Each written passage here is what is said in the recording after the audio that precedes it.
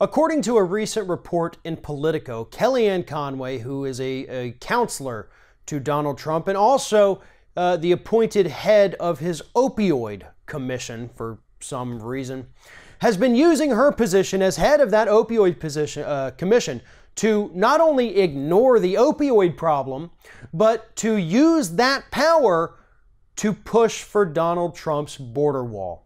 The Politico report says that Kellyanne Conway is completely ignoring the experts on this issue, and she is not allowing experts in drug abuse to attend the commission's meetings and give their take on the problem and the solutions that are necessary, and instead is focusing on using this position to again push for Donald Trump's border wall, as if that is somehow going to stop opioids from coming into the United States.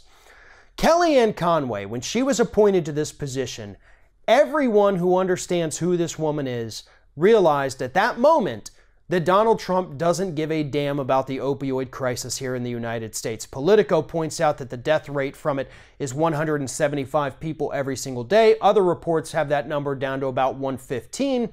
But at least we know more than 100 people are dying in this country every single day from opioid overdoses. And apparently Kellyanne Conway thinks that the best thing we can do is to build a border wall. That's not where opioids are coming from. Opioids are coming from drug manufacturers. They're coming from guys in suits. They're coming from shareholders and board members. These aren't drug dealers. They're not drug hustlers standing on the corner in big trench coats with pockets of drugs in them. These are guys shipping them out in clearly marked trucks, handing them over to pharmacies in towns that have population of a few thousand, where they're getting more than 2 million pills delivered. That is something that has happened as part of this epidemic. But Kellyanne Conway thinks if we build that border wall, there goes the opioids. And the best way, according to Kellyanne, to not get addicted to opioids is to just never start. Well, therein lies another problem, Kellyanne. And if you'd listen to your experts, you'd know this. This isn't just about just say no. It's the fact that people are given prescriptions by a doctor, somebody that they trust, somebody who knows a hell of a lot more about medicine than they do.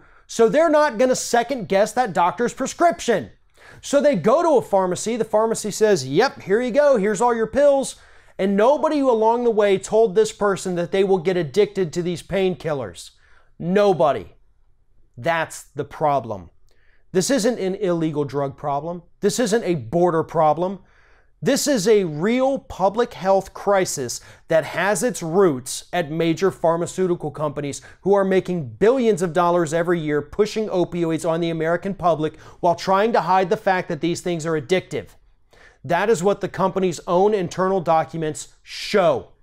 Those documents are readily available for anybody that wants to go online and get them.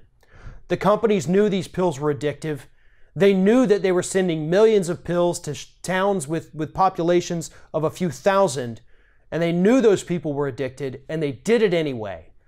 That's what the problem is. This has nothing to do with the border. This has nothing to do with a border wall. This has nothing to do with immigration.